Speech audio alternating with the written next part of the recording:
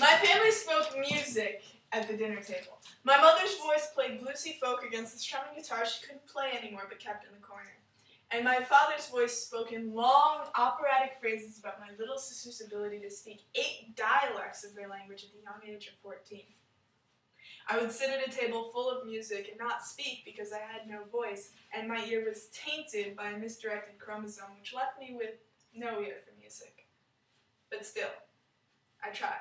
I tried my hardest to find a dialect of their language so they could be proud of me, but all I got from my tries were winces of, "Emily, could you give it a rest?" And all I got from my tries were parlor tricks that no one took as an infant's cries in their language, dismissing it as, "It's not like that's music."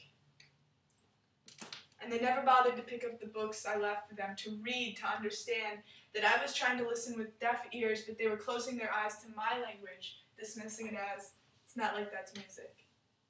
But it is music. It's the wail of a violin in my voice when I speak of lost loves, and it's the smooth strum of a bass when I move my body in time to the metronome of my heart, and it's me learning to play Amazing Grace on the guitar and having them laugh in my face when I slip on the string and it jars.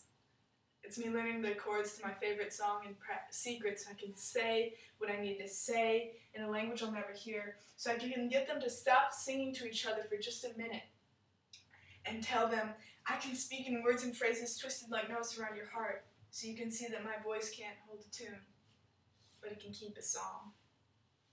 Yeah!